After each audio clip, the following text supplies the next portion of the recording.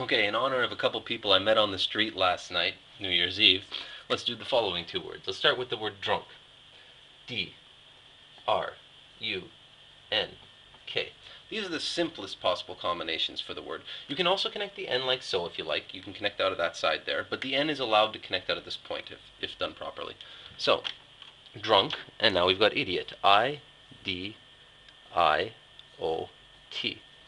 Now, I'm using this one right off the bat, but so many people get to this and they go ID, and many people go, well, how do you connect the D and the I? You got an I cup. Do you try to encapsulate it all? Well, yes, you can. When you're coming down, you can make it small and try to catch the whole thing. That does work.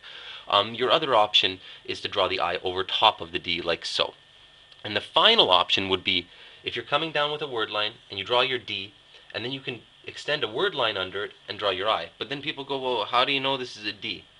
You add a little dash to make it clear. This is not the dash in the middle of the D. So basically you would draw your D like that and your word comes through like that. You understand? This makes it unambiguous.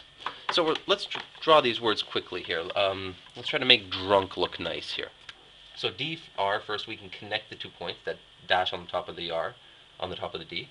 And now we can put a U. The other thing we can do is when we come down like so, we can, it's really hard to do U's. Yeah, really do have to separate them. And then NK.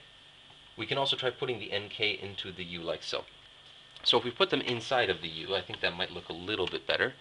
Let's make it nice and big. D, R, U, drunk.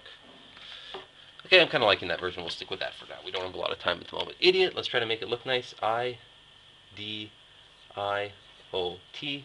Okay, I kind of like that. It looks like a person, so let's make the O larger and the rest of it less dominant. So I, D, I, O, T. Now, I'm not sure why that symbol on top of his head means he's stupid, but I've decided it does.